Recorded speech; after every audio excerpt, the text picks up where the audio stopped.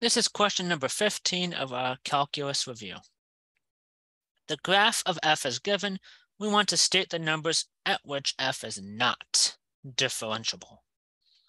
So we can see, just based on this graph, a couple of suspicious looking points. Couple of suspicious looking points. At x is equal to -4, we have this corner here. At the value of 0, we have this jump discontinuity. And at the value of 2, we have a vertical tangent line. So x is equal to -4, 0, and 2. And just to recap what I just said, x is -4 because we have a corner on a graph.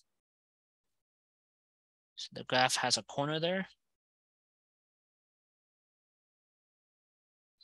And as we all know, the derivative does not exist there. For the x is equal to 0, we again have that jump discontinuity.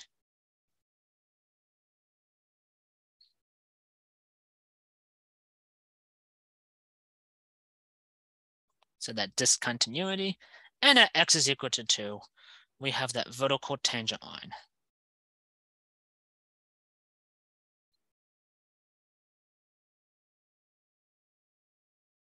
Thank you.